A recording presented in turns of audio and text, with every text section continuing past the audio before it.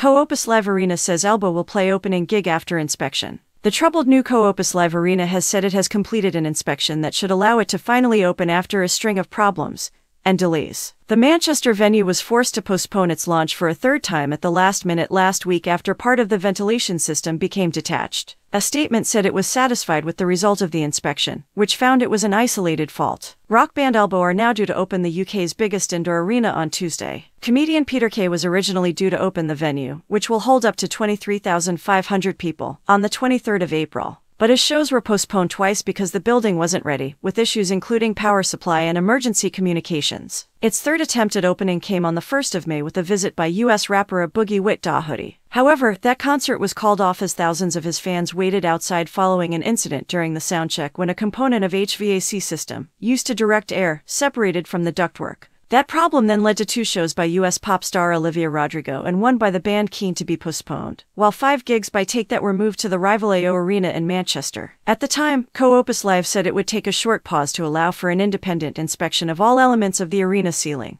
The venue has now said that inspection has been carried out, not by an external body but by a subcontractor, says, which has been responsible for installing the arena's giant air handling units. Following the incident in the Bowl on the 1st of May 2024, an inspection and verification report was undertaken by says subcontractors, a Co-Opus Live statement said. In consultation with Manchester City Council, responsible authorities, and wider stakeholders, we are satisfied with the process and outcome of the investigation identifying the HVAC nozzle as an isolated manufacturing default. This is a standard process of review in any venue when such an incident occurs. We now look forward to welcoming fans to Elbow's opening performance on the 14th of May 2024. A council statement said, the council has received documentation that confirms that the venue has carried out the necessary investigations following the incident with their air ducting that provides reassurance that they have considered their duties under health and safety law. In late April, the council and emergency services referred to other concerns about the building, but the local authority has said those were addressed before they aborted a Boogie Wit Da Hoodie show. A separate statement from Co-Opus Live on Friday said it was thrilled to be gearing up to open our doors and especially disappointed to have delayed our introduction